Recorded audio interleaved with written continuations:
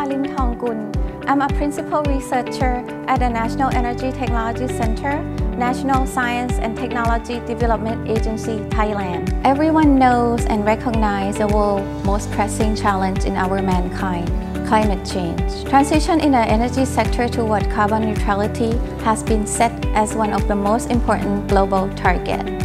Energy storage advancement and implementation have been known to be one of the key enablers towards this important energy transition.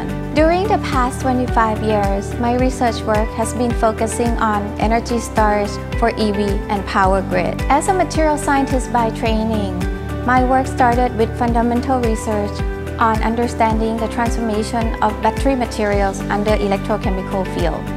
Through the years, my research has expanded from materials to system design, to application integration, to end-of-life treatment, and even working on policy to create a wider impact. For example, I have gotten a chance to work on the newly designed concept of lithium-ion battery system, semi-solid battery, which use no binder and no drying process. It helps reduce the production time, battery cost, and can be recycled easily. The technologies have now been licensed to over 8 companies around the world. Another example is my recent work on Thailand battery swapping platform for e-motorcycle. Thailand has over 20 million motorcycles, but almost 100% are still ICE. The slow adaptation to electric motorcycle is because of high cost and long charging time, especially for heavy users such as motorcycle taxis and food deliveries.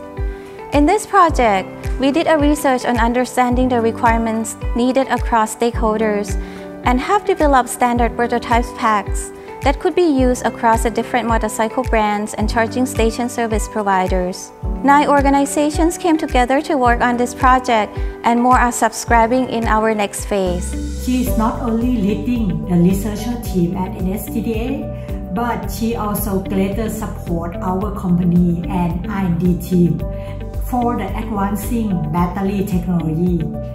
And also she is the one who set up the community for the battery and energy storage technology in Thailand. We call TESTA. This TESTA to foster connection among people locally and internationally. I know Dr. Pimpa for 8 years since I started working in the electrochemical materials and system laboratory at NASDA.